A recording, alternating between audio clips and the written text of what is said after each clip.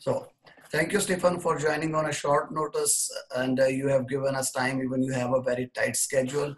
Actually, the problem with the students or the problem we are facing at the moment is we have very diverse, as a students, we have very diverse information, and we don't have any clear pictures to tell the students. And students have a lot of questions, like sometimes from the help desk, they get the email that you are eligible to apply for the residence permit. And sometimes they get email that you are not eligible. And sometimes they get that if you are online, you can't apply. Sometimes they get that if you are online, but you are partially online, you can apply. So we basically need your expert opinion about it, that what students should do and what it actually means. Sure, I will do my best to explain this because it's not 100% clear for me either exactly how the Board of Migration Agency will act in some different scenarios. But what I can tell officially, it's said that if the majority of the period or half of the period which you are applying for residence permit are totally on distance learning, then you will not get a residence permit.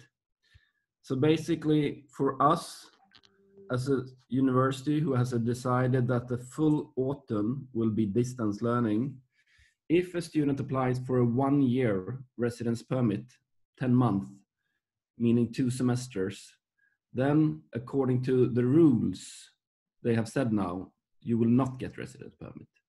But if you're admitted to a 2-year program, then you apply for a 2-year residence permit, because there is also a pilot project at the moment where students can get the 2-year residence permit if you meet all the requirements regarding that. Then the majority of the period you're applying for will be on campus studies. And then you can get your residence permit.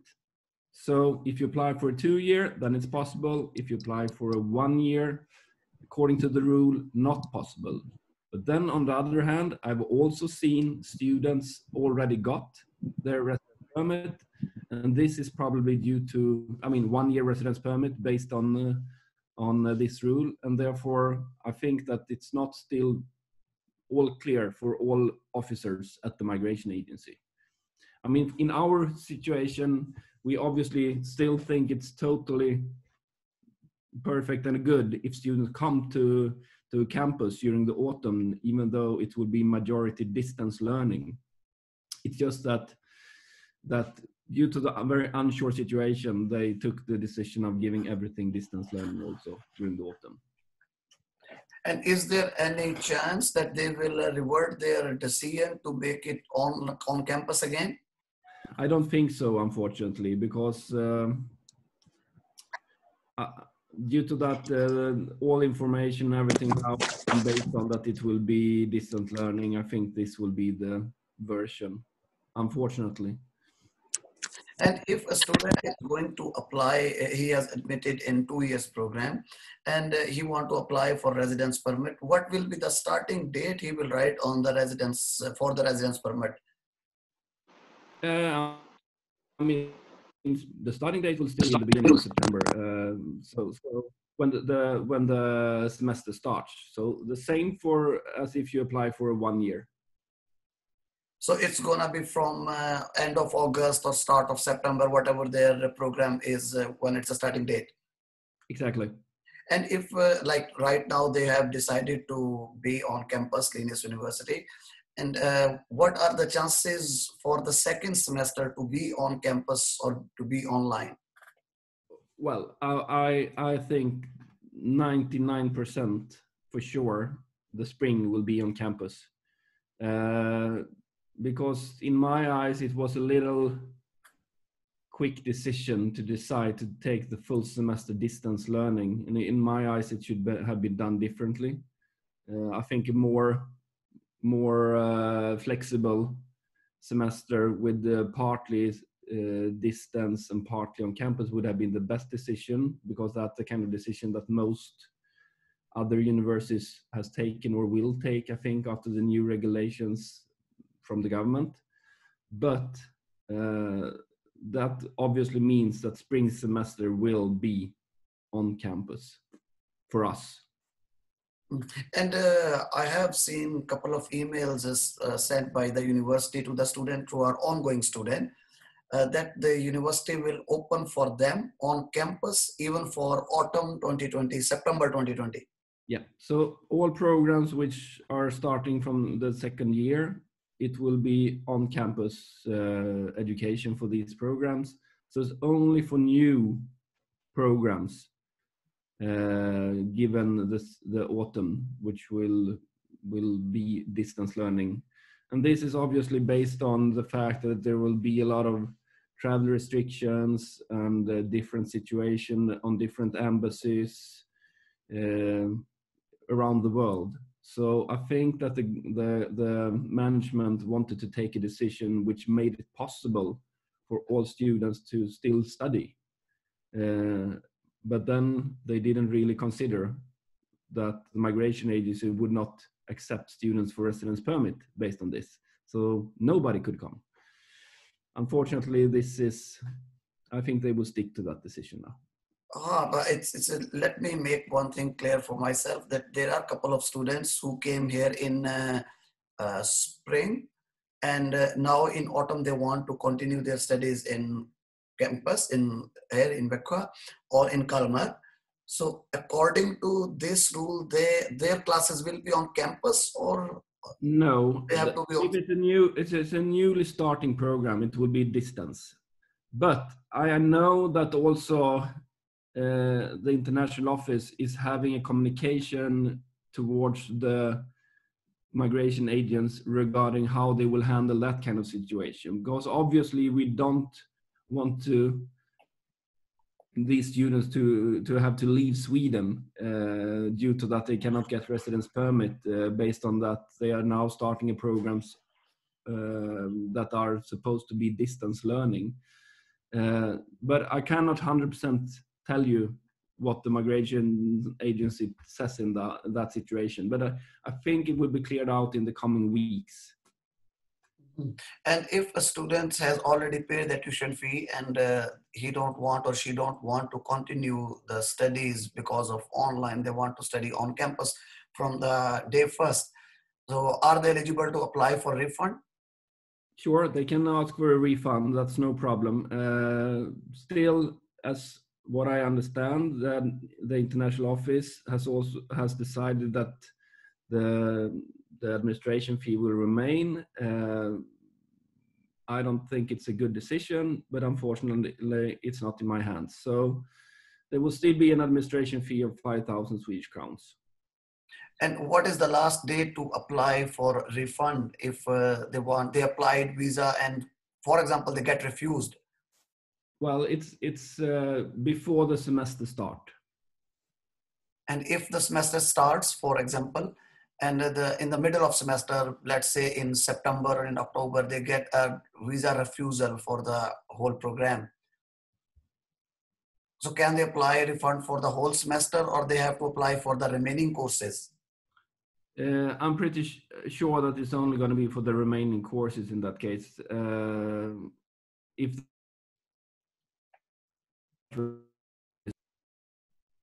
I would recommend everyone to apply for reimbursement before the semester start, because it also takes a while for us to handle reimbursements. And that means that basically ask for reimbursement if you have not got a decision before the semester starts. And then if you, by any chance, would get a positive decision before you have got your money back, and you have also been able to start your studies or whatever, then you can revoke your reimbursement application. As you have told us earlier that a couple of students has already got the residence permit. Have they got the residence permit starting from autumn semester, or they got the residence permit from spring 2021? From autumn. And I have heard several students, as I said before, which has applied for 2-year residence permit and has met the requirements for that, which has got residence permit also. Okay. So So it means it is possibility is there that if student got the residence permit from autumn, and there is no travel ban, they can come here, they can come to university here and keep studying online. Yep. So, I mean, campus is totally going to be open due to that all the national programs, the programs taught in Swedish, will be on-campus education from the autumn. So library will be open, university buildings will be open and everything regarding this. And is there any possibility to extend the tuition fee last date? I think it is 15th of June. As for now, no decision regarding that has been taken. I don't think that they want to push for this any longer. No. Okay, so the last date is last date. It's already extended along. Yes, I'm 99% sure of that. I can double check with the financial department, but I think so. It might be that they will be flexible if you have a discussion with them based on the fact that the autumn now will be on distance. Let's say that you, for example, will not apply for residence permit for the autumn. In that case, obviously, it's not as rushed with these deadlines, but I wouldn't rely on that it's still okay. So you need to have a communication with the financial department in that case and get an okay for it. And Hassan, you have any question? You have raised the hand. Yeah. Hi, Stephen. Hi, Junaid.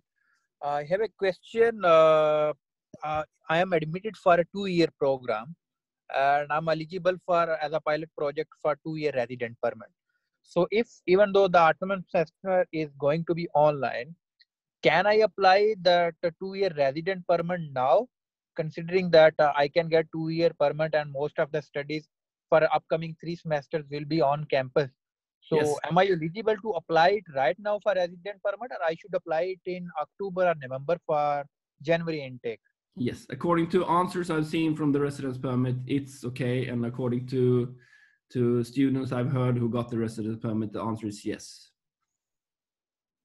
Okay, because there is some uncertainty, Stephen. If we are applying for resident permit in October, because I have seen an email from migration agency saying student that you can apply for spring intake in October.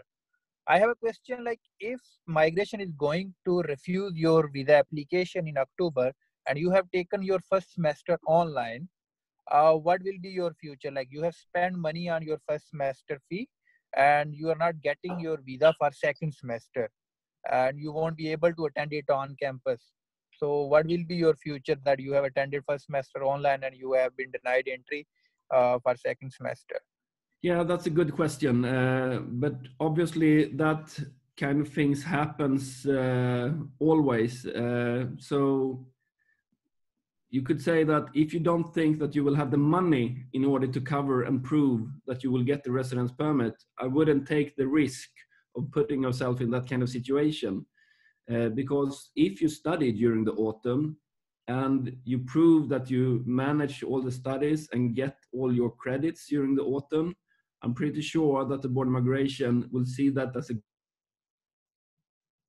time to have the correct study intentions. And that means as long as you have the money in order to cover your second semester and the rest of the coming year, they would give you residence permit.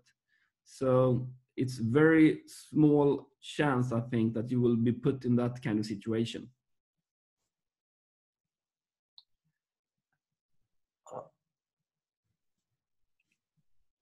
Hassan, I think these are the questions we have discussed at very early stage of this conversation.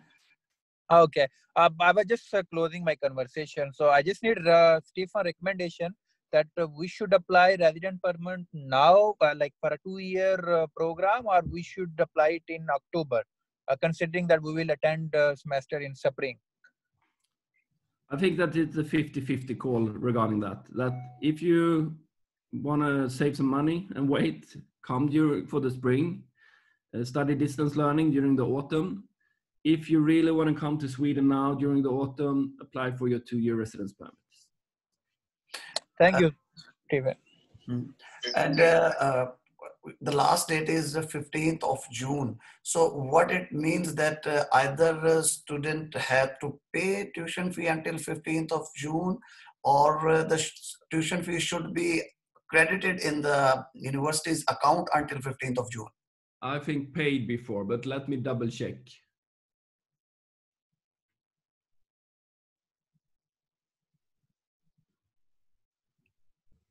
Because normally if you pay through bank from Pakistan, it take normally 4 or 5 days before it credited in the account.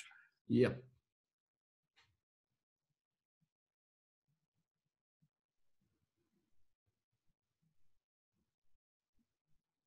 So should we apply for resident permit or we go for a refund? I think this is the question we have already asked, that either student should apply for residence permit or go for a refund. If you think that your decision is not gonna come until start of September, then it is better to apply for a refund instead of losing the money for the first study period, or but administrative charges will remain there. So either you apply. Oh, it's another question in my mind actually. If a student apply in the middle of semester for refund, so either it will be only tuition fee deduction or the both tuition fee plus administrative charges. Let me see here. Well, sorry, what was your question? If a student apply in the middle of semester for the refund, the university will deduct only the tuition fee he has studied, or tuition fee plus administrative charges. There is written directly in the reimbursement rules that they will deduct also both the administration fees and part of the tuition fees.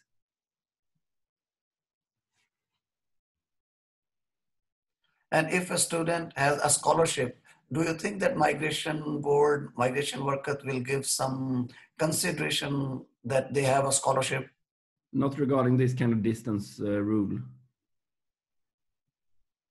But as for my understanding is, if you have a scholarship as well, you can better prove yourself a good student as an argument when you have an interview.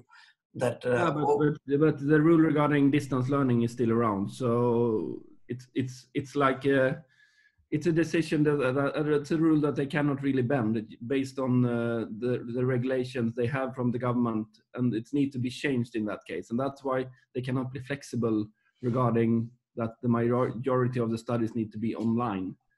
So that's the only reason why they cannot accept students based on the fact that everything is online.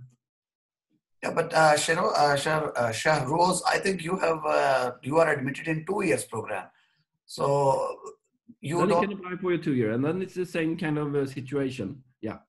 So you don't have to worry about. I think it is the point of worrying for the student who are admitted in a 1 semester program or a 1 year program. Exactly. The student who are admitted in 2 year program, they are out of this danger line, or this uncertain situation of online and on campus situation. And do you have any other question? Because today the main question for this session was that either student should apply for residence permit or not. And what if I conclude, what I understood is that if you are admitted in 2 year programs, then things are okay for you. But if you are admitted in 1 year program, then it might be hard for you to get the residence permit for the first semester. But in the second semester, when university will be on campus, then you can apply for it. And yeah, all of them. If you got a residence permit, could be traveled before the if the student got the residence permit, and can he travel to campus even the classes are online? Sorry? If a student got a residence permit and classes are online, can they still come and live here in campus? Yeah, sure. No problem at all. Campus will be totally open, as I said, for majority of students. I mean, it's open for any students, but it's just that campus studies will be for only the national programs, but for the international, it will be distance. For all the new students, and the ongoing is on campus. Exactly.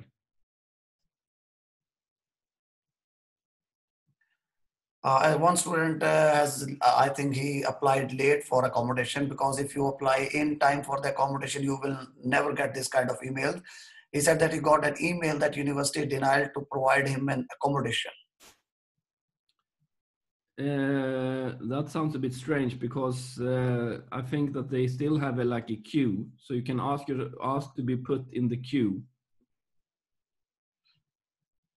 And as for my experience, I can say this year you will have a better chance to get accommodation, because Most likely.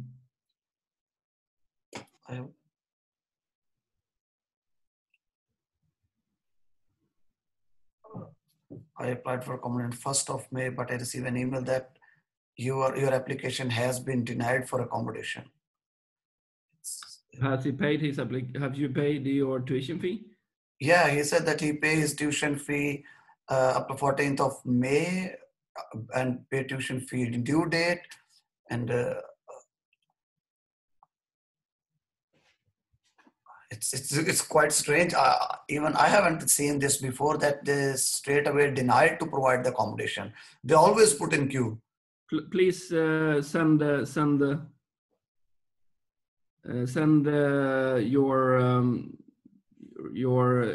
your email further, and then we can look at it. But I mean, yeah, that sounds. I will double check this with the international office.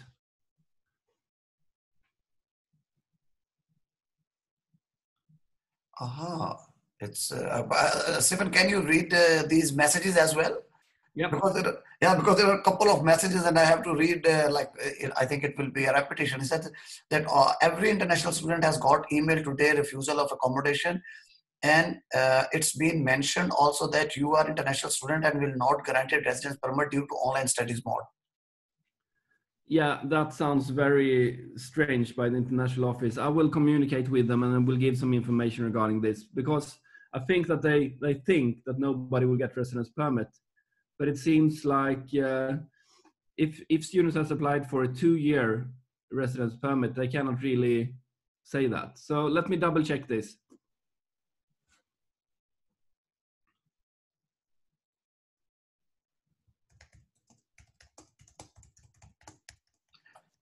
Okay, now they have like the same question. It's repeating again and again, and hopefully we will get some information in this week regarding this accommodation issue. And as we got it, I will let you know that what is the answer of international office, or might be you will get emails from them with updated information. Yes, I'm writing to a colleague now and asking about this also.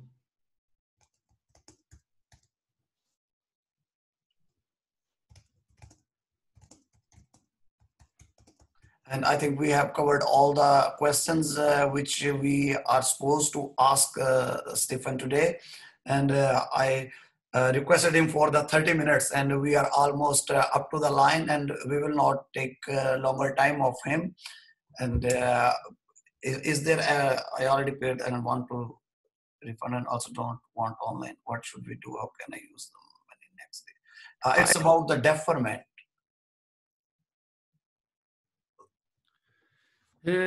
According to what the university said, they will not allow deferment, but I would double check it with the international office before, because I think also that the new last rule is a bit confusing regarding this, and it's also, I think that actually if you would, for example, be readmitted for the same program next year, you would be allowed to take and use your money. So it's not like a deferment, but it's a risk, obviously, of not getting the money back. But you would probably have the possibility to study the program if you have not asked for deferment, because you have already paid, but you never registered. But if you apply for a deferment, and for example, you get deferment and you took your admission for the next year, and then you change your mind after the deferment, can you get refund next year? No, I don't think so. No. So it means you have to choose very consciously if you are going to apply for a deferment. Then you have, basically you are going on a one way. Yes.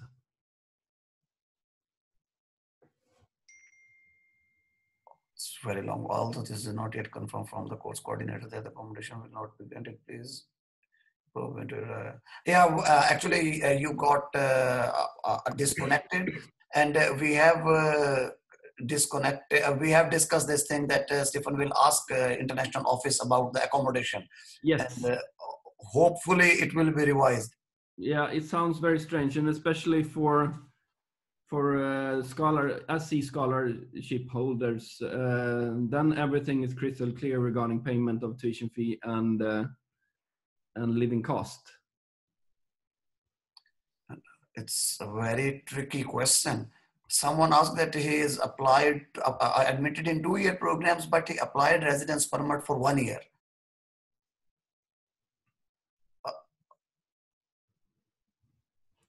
No, you need to apply for a 2-year residence permit. And you need to prove your living costs for 2 years. Is it possible that you are admitted in 2 years program and you apply for 1 year residence permit? I'm not sure about it.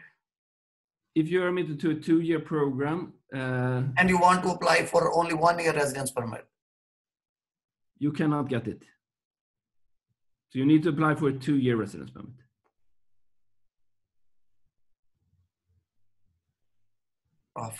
Can we go for the next semester instead of next year, the transfer fee to the next semester? Next semester, no program start. So it's practically not possible to defer your admission or transfer your tuition fee to the second semester, because in Sweden, there is September session is the main session where you have all the programs available. Yeah, exactly. So it's only autumn semesters. Okay, Stephen, thank you very much for your time. Now we are repeating the same questions and same things. And thank you very much for the information and updated information. And hopefully when we will fix this accommodation problem, students will get the decision or the email from the international office as well. Yep. Thank you very much, Stephen. Thank you. Bye-bye. Bye.